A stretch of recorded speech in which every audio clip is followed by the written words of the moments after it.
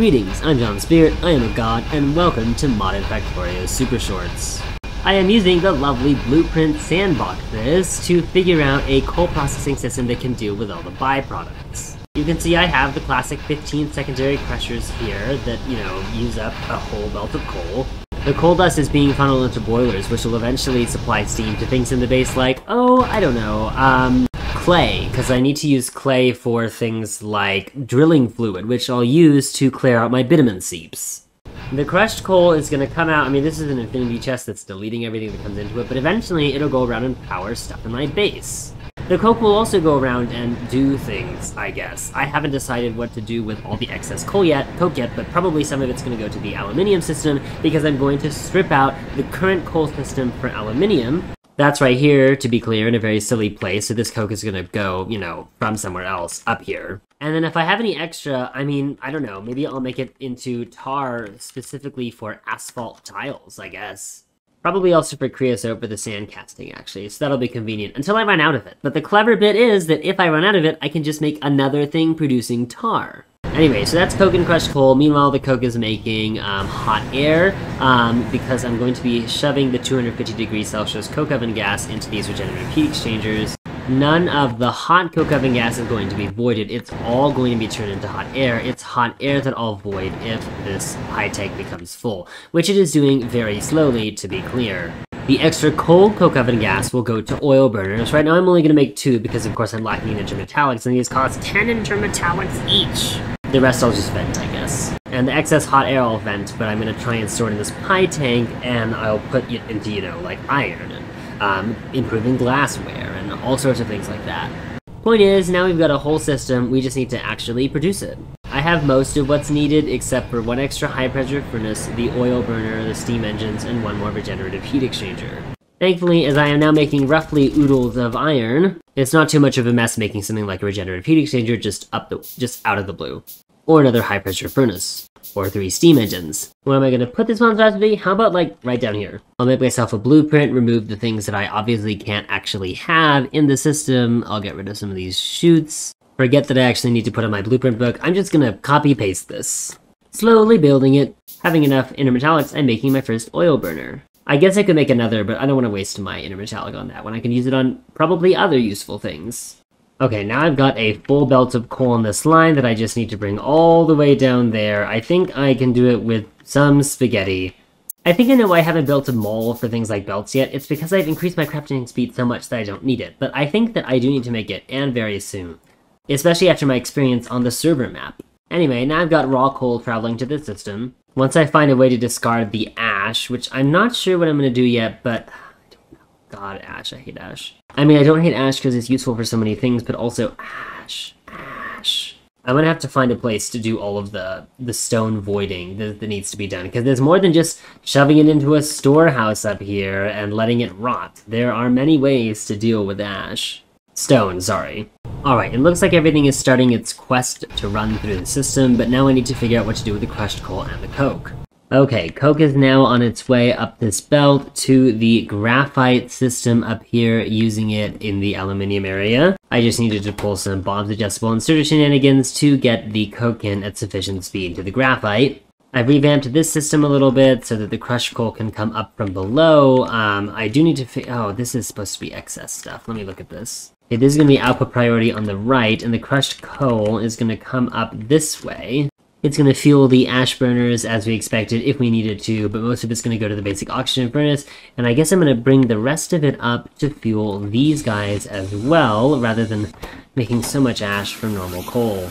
The crushed coal line is about to be hooked up, and then the system will begin running again at full speed. That's got the coke running again. The crushed coal still seems to be backing up, so I'm going to bring some of it up to the iron as expected.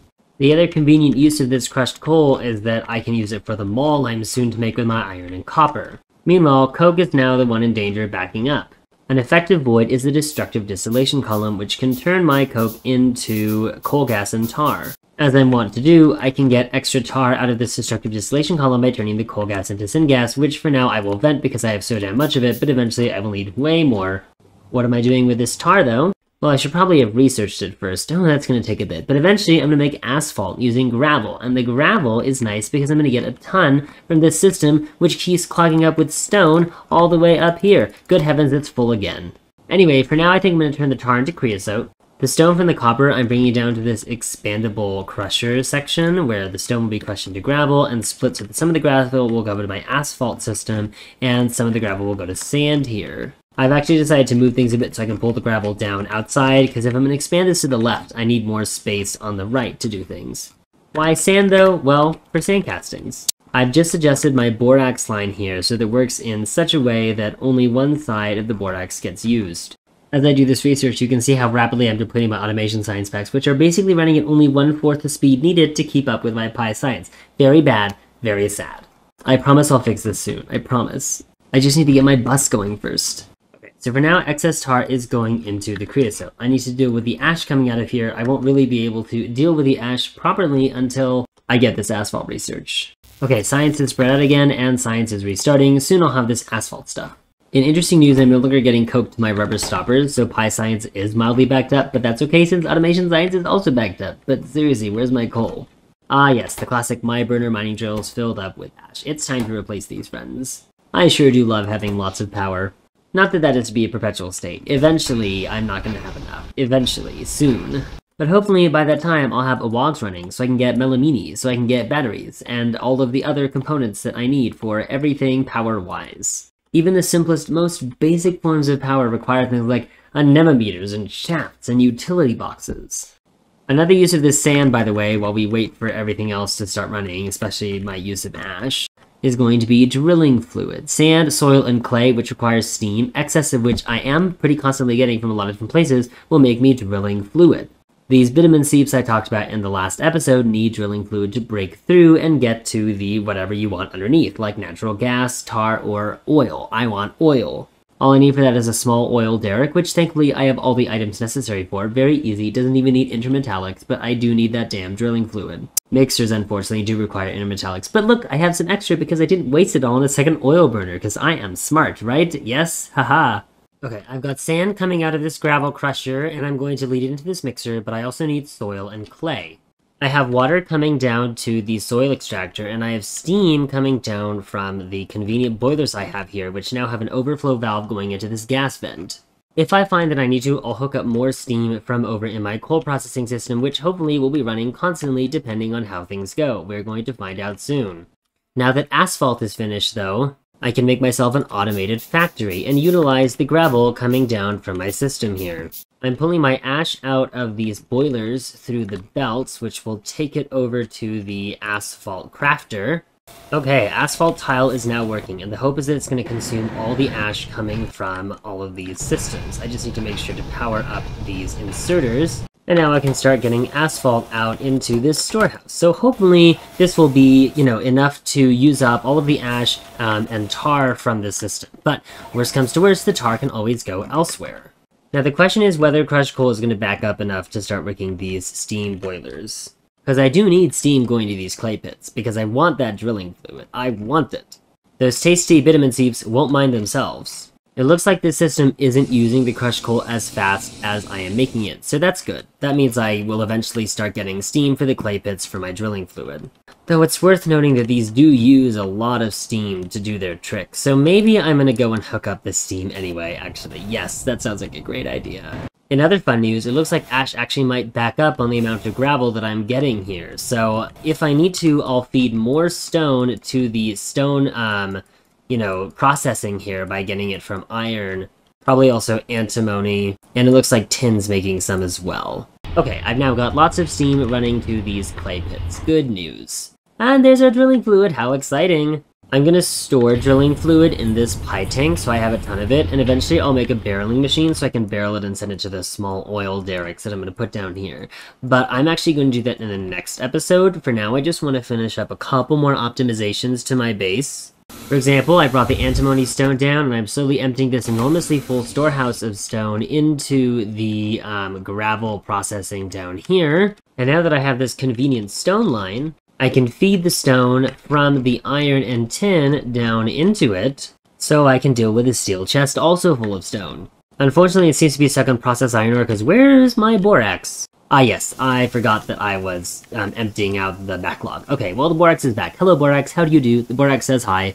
All in all, I'm still using too much ash down there, so I'm now feeding the gravel from the antimony, which seems to be produced in quite large amounts, also down with the stone line. It should split right down here and join the general gravel line. I've started this pipe mall, which I'm limiting so it doesn't make too many pipes, especially since my iron is, of course— oh no, I forgot about sand castings. 1 second. Okay, sand castings are coming up to the aluminium and also are going to come up to the iron as well. Oh wait, I don't need this whole sand casting line, I need to join it to the borax. Silly me. That was the whole point of putting borax on a single line. Okay, sand castings are now hooked up to the borax line where they belong. In other good news, it looks like my stone is backing up, so I can put in another jaw crusher. In bad news, I did not make a very good way for the gravel to be released, so things are not good. I'm going to do some thinking. Okay, it took a bit of inserter spaghetti, but I have got enough inserters pulling out all of the gravel instead of a bunch of chutes because I don't have space for chutes. And so it should be going out of both of these, and hopefully this is expandable? Question mark, question mark, question mark. It's very bad. I also forgot that borax is going on only one side of the belt for iron, so I had to pull out sand casting using a splitter, but thankfully I have splitters. Turns out the problem with asphalt is now that we have insufficient tar, because the coke is now finally being used for aluminium, and that, you know, I don't know how to fix that one. Oh, it would probably help if I were— okay, it's the ash. Oh, how I wish I could turn ash into tar, please. Well, I guess I'm gonna pull the age-old trick of storing a whole ton of it until I can figure out another thing to do with this ash, which probably involves ash separation, but, I mean, separation is always just so much work, because there's just so much stuff involved. Gravel is now backing up. What is my life? Why is everything like this? Part of the reason I realize is because I was pumping tar into sand casting, something I will no longer be doing, so that I can get more tar in this thing that's supposed to use up all of my shit. I put the overflow valve in the wrong place. It goes up here. Okay, good news. We are in fact now getting enough tar for our asphalt. The question is the gravel. Hello gravel, what are you doing? To deal with the fact that the clogging of gravel has eliminated the possibility of stone to go the place it needs to go, I have done a stone thing so that stone has its own side of the belt here, and now it is probably going to work. But with the sheer amount of gravel and stone I'm going to be making, I am understanding that I probably eventually need to have a dedicated gravel and stone belt, but I've just made things so fucking compact. Gravel looks like it might be starting to get used at reasonable amounts. So, with that said, I think it's time to end today's episode. In the next episode, I'll work on all of the things I hope I can do with these bitumen seeps, including getting a bunch of oil and maybe even getting a bunch of tar. As always, if you have any feedback, I'd love to hear it. I hope you enjoyed!